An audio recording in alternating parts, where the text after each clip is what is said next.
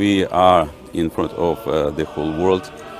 We show ourselves to communicate to everyone in the whole world that we are Christians, we are Orthodox, and we aren't afraid of anybody and anything.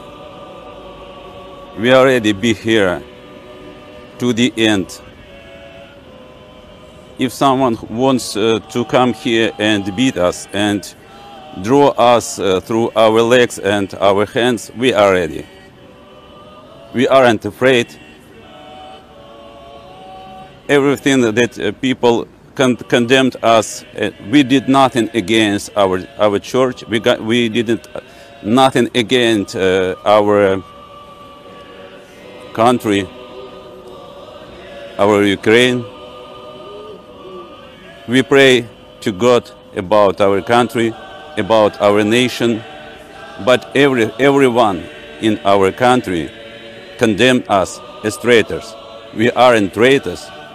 We are Christians, and we confess in front of the whole world that we are Christians. We want to follow church rules. We want to be God's slaves. We are slaves of our God and our Lord Jesus Christ.